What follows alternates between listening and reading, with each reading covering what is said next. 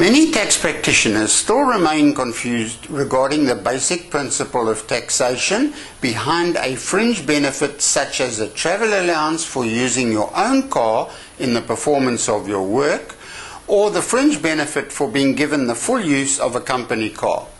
In both cases, an amount is added to your income, but you may qualify for a claim on your assessment according to the mileage you did on legitimate business for your employer. SARS fully expects your total mileage figure to be made up of business distance and private distance, and SARS says you should only wind up paying tax on the portion of the fringe benefit amount apportioned as private distance. Let's face it, if you're given the full use of a company car or receive a travel allowance and you do all of your mileage on business for your employer, then it is unfair that you should be taxed on this. Likewise, if all your mileage is done privately, then you should pay tax on all of the fringe benefit amount or travel allowance.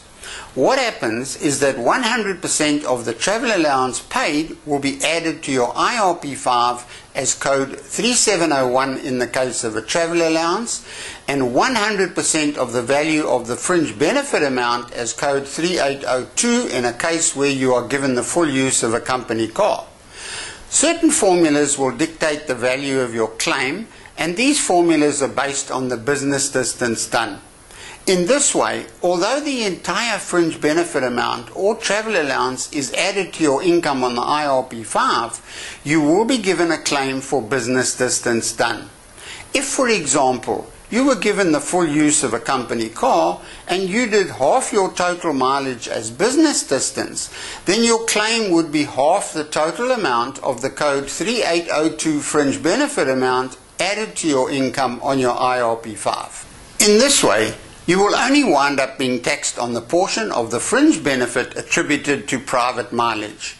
In the case where you received the travel allowance for using your own car, SARS's cents per kilometre tables will adjust your claim depending on your business and private distance done. Now, it would be unfair to tax you on the full fringe benefit or full travel allowance amount at salary source, as SARS realizes that part of your day-to-day mileage will be on business for your employer. Why should you wait for your ITR 12 assessment to get these taxes levied at salary source for business distance refunded? SARS says their stats show that, on average, taxpayers in these situations tend to do about 80% of their total mileage as private mileage. So SARS allows your employer to tax you on 80% of the value of the fringe benefit at salary source.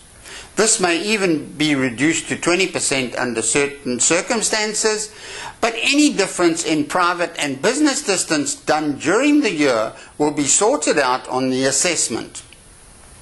The important thing to remember is that 100% of the value of the fringe benefit or travel allowance will appear on the IRP5 and will be added to your total income. Your allowable claim for business distance will be deducted from your income on the end of year assessment. It is basically the same principle of taxation as when your employer pays you an allowance to cover allowable work-related expenses you incur in the course of your duties.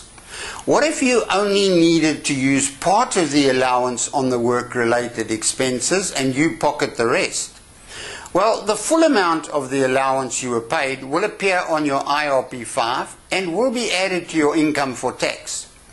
You would claim as a deduction on your assessment the portion of the full allowance that you actually did spend on work-related expenses. In this way, only the portion of the allowance which you pocketed will wind up being added to your taxable income to be taxed.